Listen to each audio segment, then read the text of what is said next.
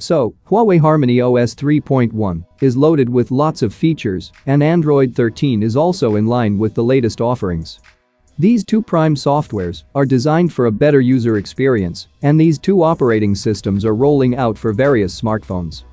Both Harmony OS 3.1 and Android 13 software have their own set of weapons. And in this video, we'll compare some of the newest features of these two mobile operating systems. But before further we do, if you do end up liking what you see here, please consider subscribing and turn on notifications by hitting that bell icon. Now let's get back to the video. So, Harmony OS 3.1 brings a new auto layout feature that allows you to restructure the home screen content based on the original layout. Or you can sort by color or just by category. However, Android 13 has no feature to manage the screen layout. One of the most innovative features of Harmony OS 3.1 is its app snippet. The feature allows you to open key features of an application without opening the app first. Once again, Android 13 don't give such access to the feature. Huawei also introduced large folders with Harmony OS 2, and Harmony OS 3.1 gets you a new range of layouts.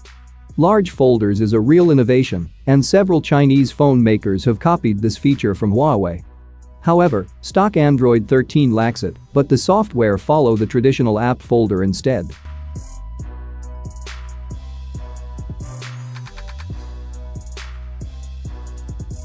So, service widgets enable you to preview app info and access app features. However, Harmony OS 3.1 gets you additional gifts, such as group and stack widgets.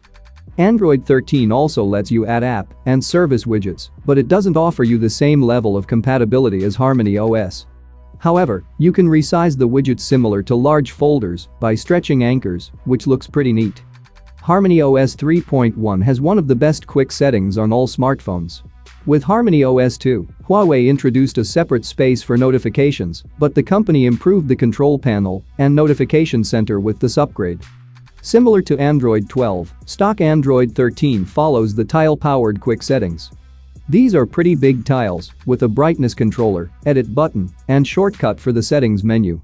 However, I recognize that the virtual power button on Android devices is missing on Harmony OS. So, what do you guys think about all this? Let me know in the comments down below, and as always, I will see you guys in my next video.